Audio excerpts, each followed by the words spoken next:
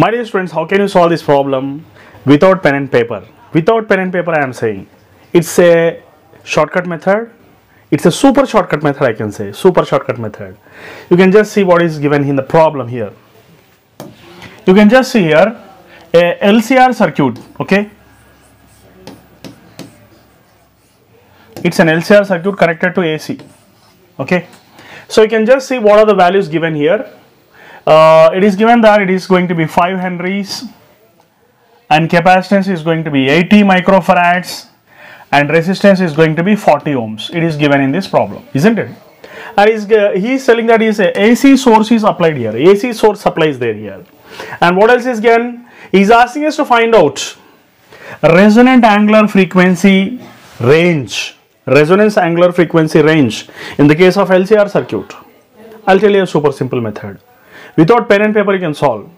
What is a simple method? Let me discuss about that. What you have to do is, you have to consider resistance and divide with, this resistance should be divided with inductance. Then you can just see what you are going to get. Whenever he asks you to resonant angular frequency in an LCR circuit, you can just do one thing.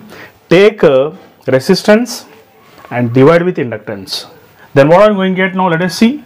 It is going to be 40 divided by 5. And how much you're getting? 8. Okay. Then your answer is ready. Your answer is ready. Yeah. Now let's see how can you select the correct option. Find out the two values whose difference is going to be 8 here. Whose difference is going to be 8. That's it. Your answer is ready. So you can just see I think 46 and 54, D option, isn't it? 54 minus 46 is 8, isn't it? So I think D option is going to be your correct answer. That's it. Without doing the problem, you have selected the correct option. Hope you have enjoyed this. Thank you very much. Have a nice day.